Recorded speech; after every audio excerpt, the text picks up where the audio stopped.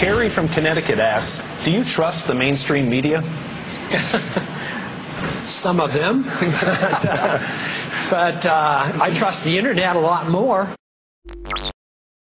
There are 5 giant multinational corporations who control virtually all 14,000 radio stations in America, all 5,000 television stations, 80% of our newspapers, all of our billboards, and most of the large internet content providers. So there are 5 guys who are deciding what we hear as news and information. 11% of Americans now read papers, where you still can get some relevant news occasionally, but the rest of us get our news primarily from the traditional corporate-owned media, which have no ideology except for their own pocketbooks. And that ideology is almost always coterminous with the ideology of the party in power, but particularly the Republican Party.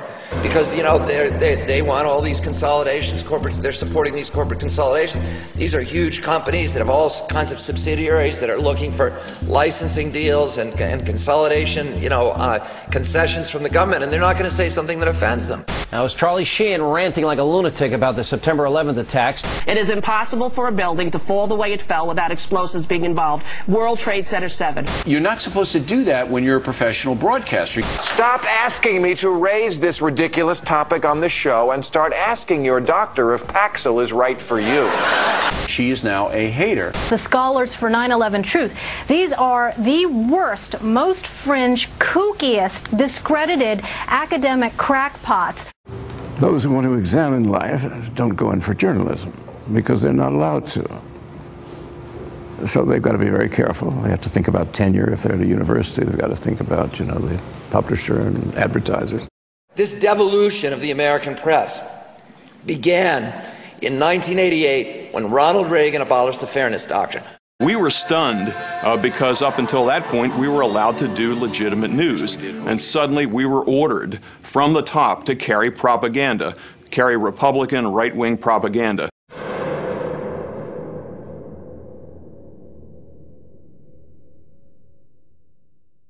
We expect every American to support our military, and if they can't do that, to shut up. The Iraqi regime continues to possess and conceal some of the most lethal weapons ever devised. We will in fact find weapons.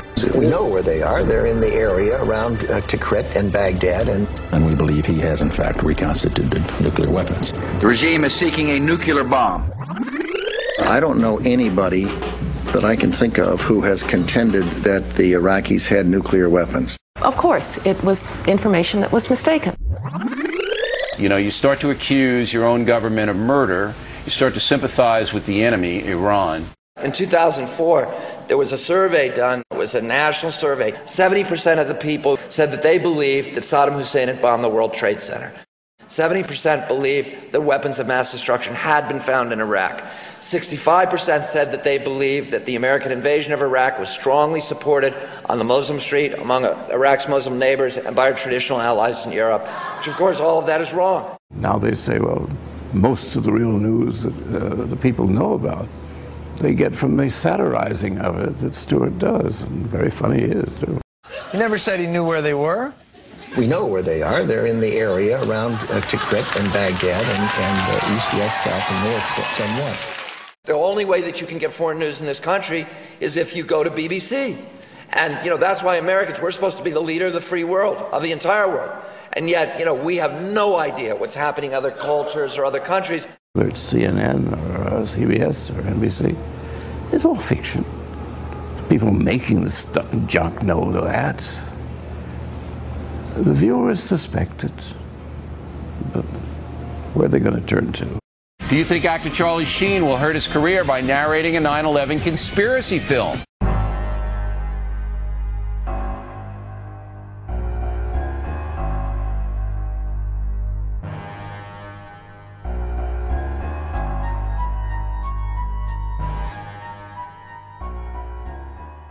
Again, I was on television saying that bin Laden's a CIA asset and looks like he'll attack New York. Saying, call Washington, tell them to call off the attack. Are you of the opinion that there was an aspect of inside job to 9/11 within the U.S. government? There's that possibility. The evidence points at it. And why is it not being investigated? Why isn't the WMD story being investigated? Why isn't anybody been held accountable for 9/11? I mean, you know, why has there been no change of command? Why has there been no political repercussions?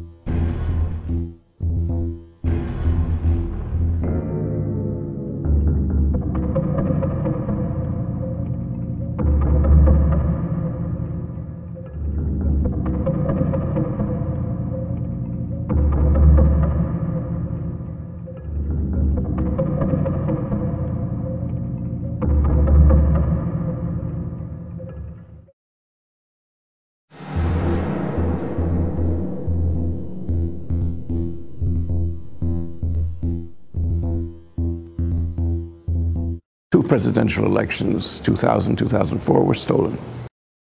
And the New York Times would not review the book written about it by Congressman Conyers, nor Washington Post, nor Wall Street Journal. The great instruments of news were silent. Your administration continues to make the use of video news releases, which are prepackaged news stories sent to television stations, fully aware that some or many of these stations will air them without any disclaimer that they are produced by the government. Comptroller General of the United States this week said that raises ethical questions. Does it raise ethical questions about the use of government money to produce stories about the government that wind up being aired with no disclosure that they were produced by the government? There is a Justice Department opinion that says these pieces are within the law so long as they're based upon facts, not advocacy. Sinclair is the largest television network in our country.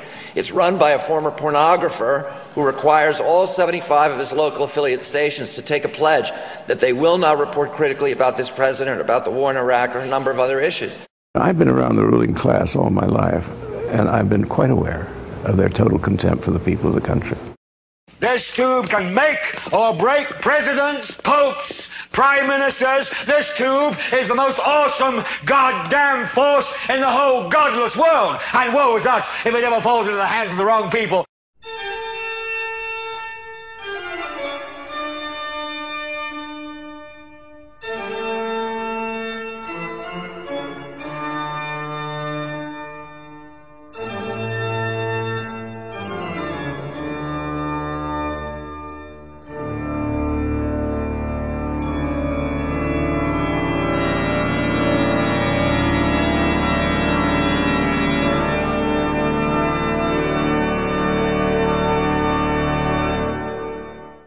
Congress saw what Hitler had done in Europe and the other fascist governments had done, where they had allowed these corporate consolidations and they had given these contracts and special favors to the media, and they had co-opted the media and got them on their side, and so that anybody who criticized them was either muzzled or was branded as, you know, as unpatriotic. 9/11 was an inside job.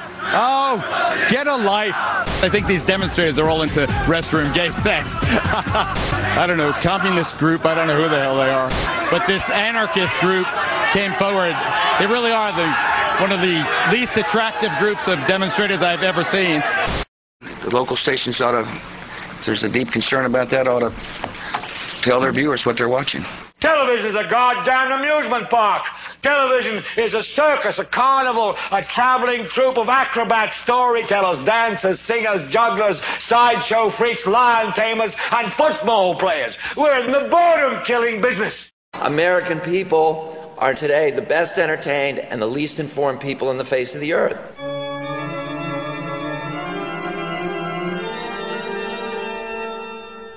The principal problem with democracy, there's two big failures. One is all the corporate money that's going into our election process.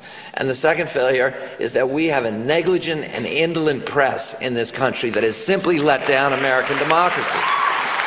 So turn off your television sets. Turn them off now. Turn them off right now. Turn them off and leave them off. Turn them off right in the middle of the sentence.